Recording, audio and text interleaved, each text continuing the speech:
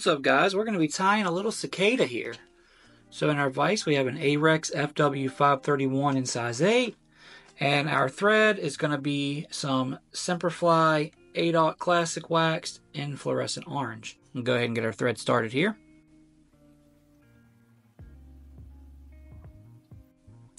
Then we're just going to tie in a little bit of craft foam here.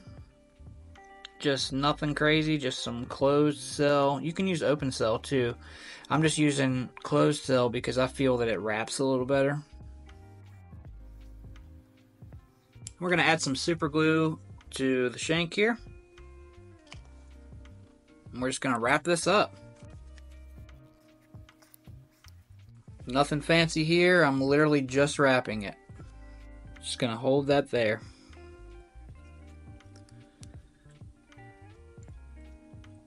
And I will take a little securing wrap. Once we're at this point, we are going to tie in some rubber legs.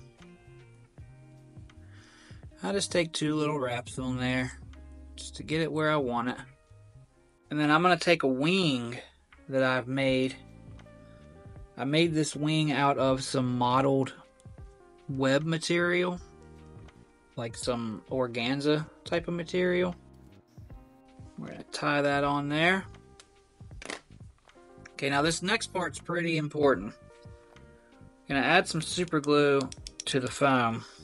And when you start to wrap this up, you got to make sure that you keep those wings in a good orientation, because they will move. Just take it easy on it. And you're pretty much just putting one little wrap in there. If we're happy with that, come in with your scissors, snip that out of there. And then I have this little piece of foam here. It's just a little red piece of foam that I cut down, and then I took a lighter to it to get it a better shape. Okay, then we're going to come right back up over top of this. Then we're going to take another piece of foam here. I'm going to slide that directly over the eye. I'm going to take kind of a soft, I'm going to turn it upside down here. That's the best way to do it. Take a wrap, make sure it's a nice, even, straight wrap. Then we're going to do the same with the top side there.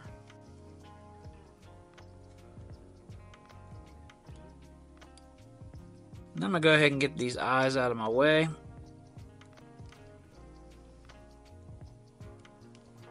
And we're going to come right here on the bottom. We're going to snip that off. And we're going to cut this into a triangle. Put a little bit of super glue up underneath there. I'm just going to hold this down for a minute. And we're going to take one more set of those rubber legs.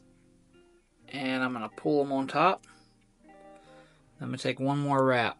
That way it's technically got 2 wraps over it. Pull them down to where I want it. I'll make sure that these are pretty centered here. I'm going to add a little super glue to my thread. Keep everything intact, and I'm going to do a whip finish.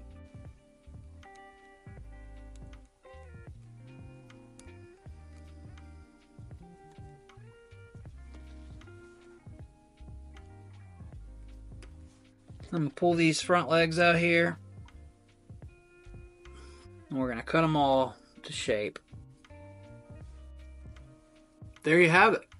Very simple cicada. I'll catch you guys in the next one.